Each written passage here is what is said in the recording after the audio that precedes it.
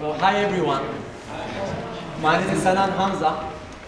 Most of you may know me. I have participated in many events with KRM and some other places. I came from Middle East, and it's been like almost 3 years I'm in United States, and I play drum. I play percussion, and this is my drum.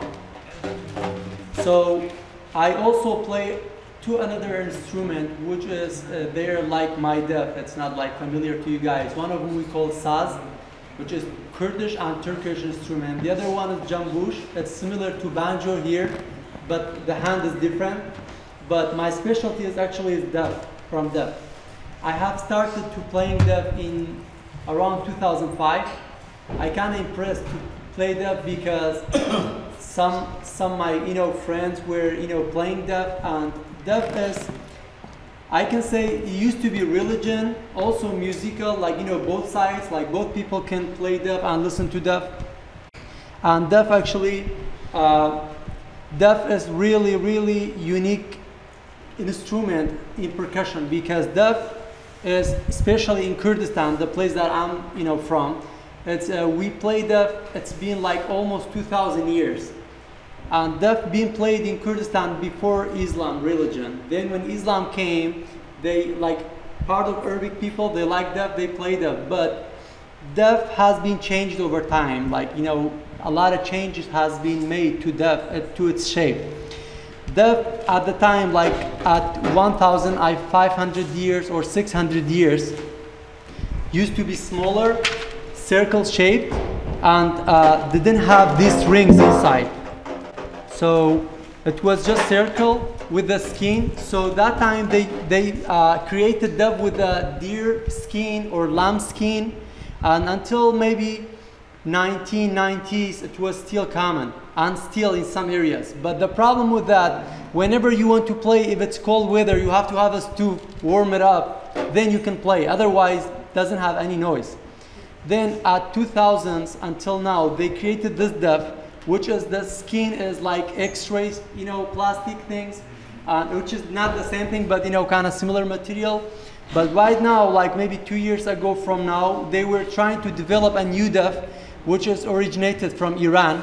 And this year is actually like it came to the shop, and a lot of people bought it. I'm looking forward to buy one, which the new one, like in 2000 year, the latest edition has some screws. You can like tune it like other instrument, because the one that I have right now you can play as much as you want, but if you don't play like academic way, if you don't do it like properly, it will last maybe about 5 months, 6 months. Then when you play it, you just hear like just bass, nothing else, because the way we play it, if you play it like properly, it will last like 5 years, sometimes 10 years. But the new Daff that I'm talking about, maybe if you like use it properly and it has strings, when it's like loosened down, you can tie it up again. So this is about its shape. And Daff has been used for like a happy ceremony and also sad ceremony, like funeral, or when like at the time, like 1,000 years ago, when there was a war between nations, when they had a victory, or when they did not win the war, they did the ceremony with the Daff. And in Islam religion and in Middle East, especially in Saudi Arabia and Sham, now they call Syria, and Israel, they used to play Daff. It was very popular, but their shape was different from the one that I have. But in Kurdistan, especially the place right now, the Kurdistan, the part in Iran, that's what it's like kind of source of Daff. And now they create a lot of Daffs in Kurdistan, in Iran. So Daff is very popular now, because in 2000s there was a group called Bejan Kamgar, which they kind of introduced Daff to Iranian people, to Turkish people, and to the world. So from then, most of I can say like 90 or 95% of Iranian music, you can hear Daff with the music. So it became popular right now. And now it's coming to Kurdistan, like to Kurdistan, from Kurdistan region in Iraq and in Iran, also some in Turkey.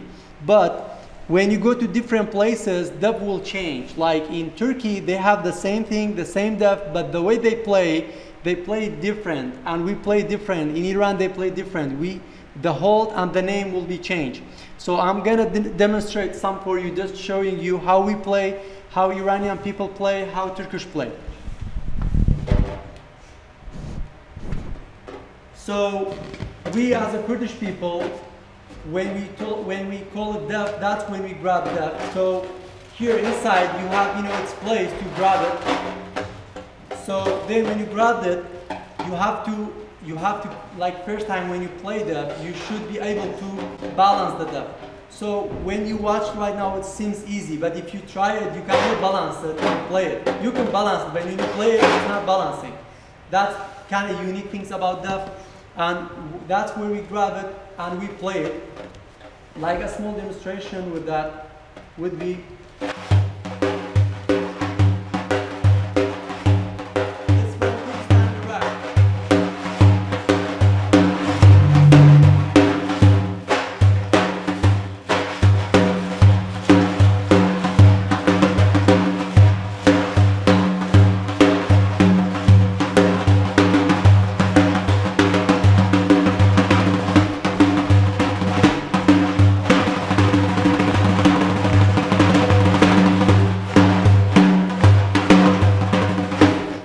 This is the Kurdish style. That's where we play, and we play it in most of our songs. The tradition one, the old one, the new ones. But when you go to Turkey, they play the same thing, but they don't grab it like that. They don't even know that play like that.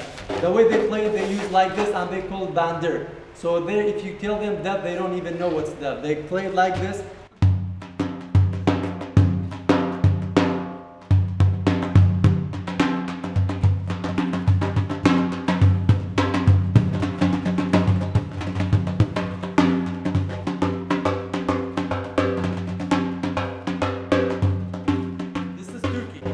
But when you go to Iran, they play the same where we play. Also, they have bandir, the same thing, which is maybe a little bit thicker, and they play it like this. And also, Iranian music there's a lot of difference between Iranian music and Turkish and Kurdish and in Arabic. So we like Turkish, Iranian and Kurdish, we have very similar stuff together. But when you go to the same area in Middle East, when you go to Arabic style, it changed like totally. It's like but in Iran also, Iran with Turkish, they have different styles. So this rhythm I'm gonna play called Geryan, which is suitable for some Kurdish songs and some Iranian songs.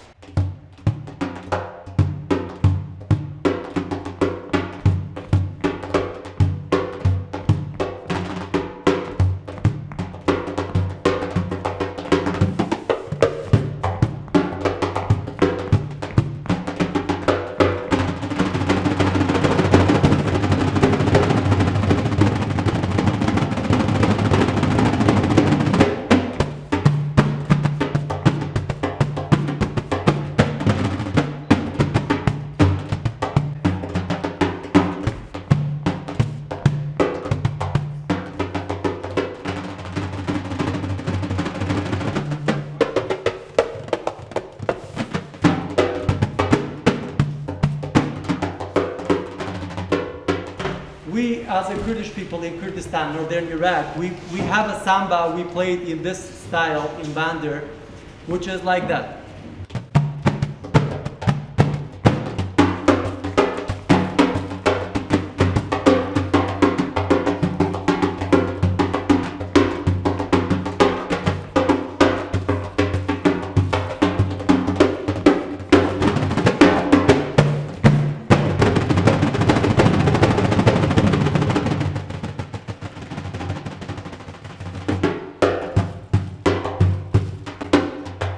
Back to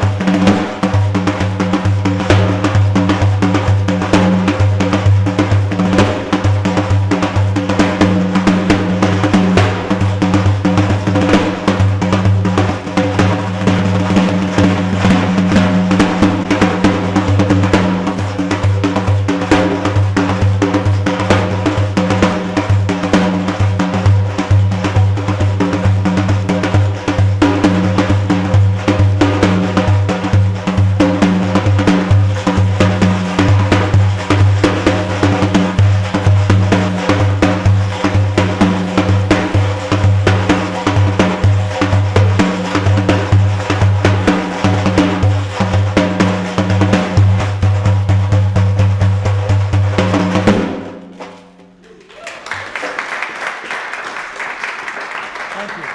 Thank you. Thank you.